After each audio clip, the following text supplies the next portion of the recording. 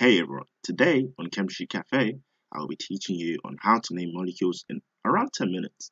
Hopefully you find this whistle-stop tool useful and can use it to help with your studies, especially those studying A-level and first year undergraduate level. This video will cover some of the IUPAC rules of naming and will give you an idea of how to name straight and branch chain molecules, which may or may not have substituted functional groups. You will also learn what happens when there's more than one functional group present and which takes priority.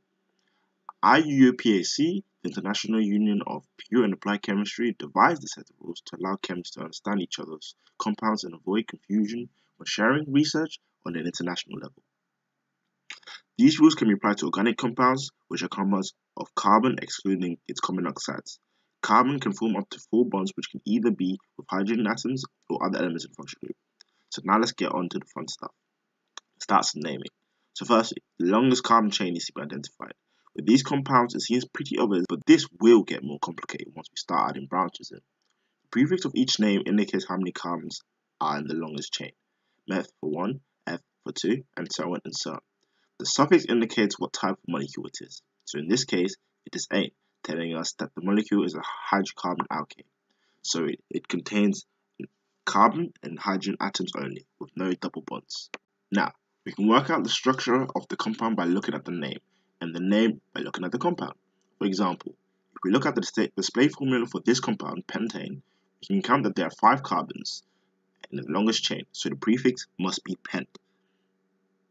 And there are only hydrogen and carbon atoms and no double bonds, so the compound must be an alkane, given the suffix ane and the overall compound name pentane. Alternatively, if we take octane for example, we can establish that there are 8 carbon atoms in the longest chain by the prefix oct, and the ane suffix tells us that the compound is an alkane hydrocarbon, and so now we can draw the compound octane. Functional groups can occur anywhere along the carbon chain in place of hydrogen. Here's a list of some common functional groups that you are likely to encounter frequently during your studies. When naming and drawing compound functional groups, again, start by identifying the longest carbon chain as well as identifying the type of functional group attached to the chain. Where there's just one functional group attached to the chain, the functional group name forms the suffix of the compound name. Each functional group has a specific suffix. For example, alcohols and hydroxys are O's and carbonic acids are oic acid. Let's take butanol for example. We can see that there's a 4 carbon in this longest chain, which gives but, and the OH group attached to the end of the chain indicates that it is a hydroxy functional group, so the suffix will be O. This gives the name butanol. If we are given the name propanone, we can establish that the longest carbon chain has 3 carbons in it, and there's also a ketone group.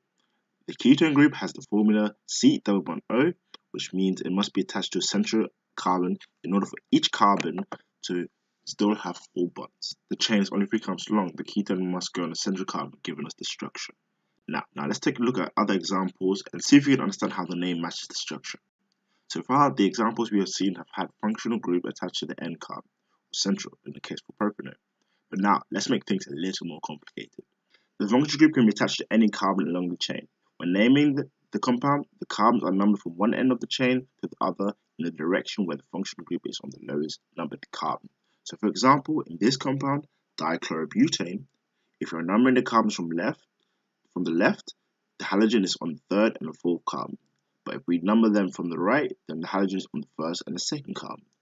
1 and 2 are lower than 3 and 4, so the compound is named 1,2-dichlorobutane. And make sure to put a dash between numbers and letters when writing compound names. Sometimes a carbon has branches, which contain other carbon and hydrogen atoms. When naming these kinds of compounds, it is important to carefully identify the longest carbon chain, as it may be hidden in the branching. When there's more than one of the same group in a compound, the carbons are numbered from the end, which gives the lowest combination of numbers for which the functional groups are attached to.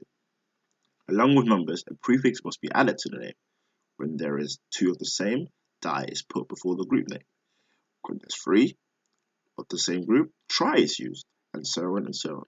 But now, let's carry on. For example, if we name the compound 2,4-dimethylpentane, because the longest carbon chain is pentane, and there are 2 methyl CH3 groups attached, gives us dimethyl at carbons 2 and 4, which gives us 2,4-dimethylpentane. Remember to include a dash between numbers and words and also a comma between numbers. If we are given the name 135 trimethylbenzene, then we can work out that there are 3-methyl groups attached to the benzene ring at carbons 1, 3, and 5, and so we form this structure.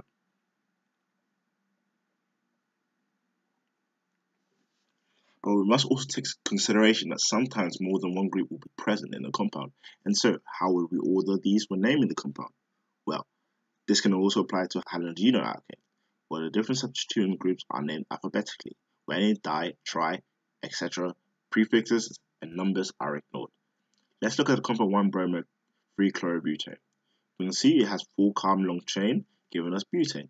It also has a chlorine and a bromine attached to it on carbons 1 and 3.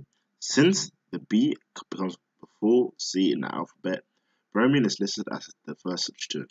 So that gives us the name 1-bromo-3-chlorobutane. Now, in our second example, 2-bromo-3-butaphenol, the longest chain is a phenol, where the carbon with the OH is the carbon 1. But can you believe that there are even more rules you must consider?